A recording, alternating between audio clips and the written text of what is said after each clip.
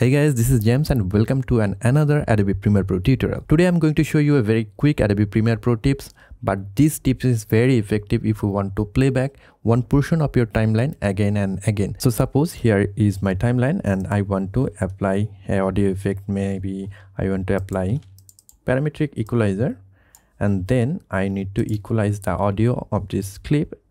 I want to monitor this audio again and again so that I can make the small tweak, right?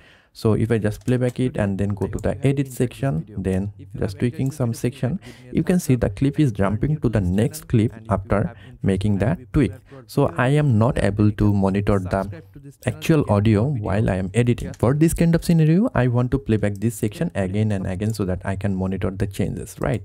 So to do that, we need to make an in point and out point first.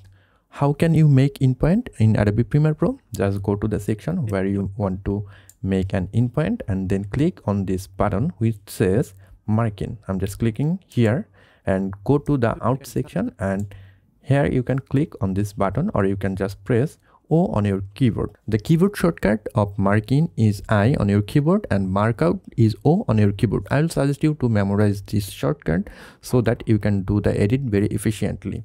So here we have just made in point and out point, and now if I just play back, you can see still it is jumping to the next clip. So we need to follow one more step.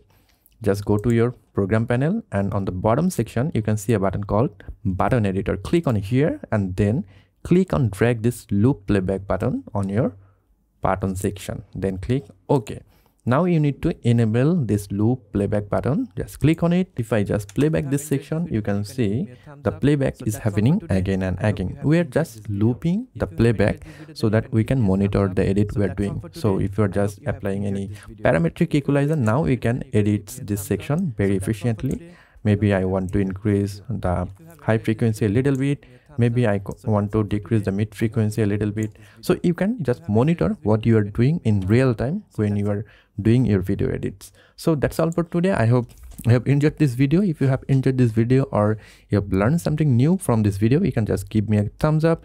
If you're new to this channel and if you have interest to learn Adobe Premiere Pro or video editing in general, then you can subscribe to this channel to get more awesome video just like this one. I'll catch you guys on the next one. Until then, goodbye.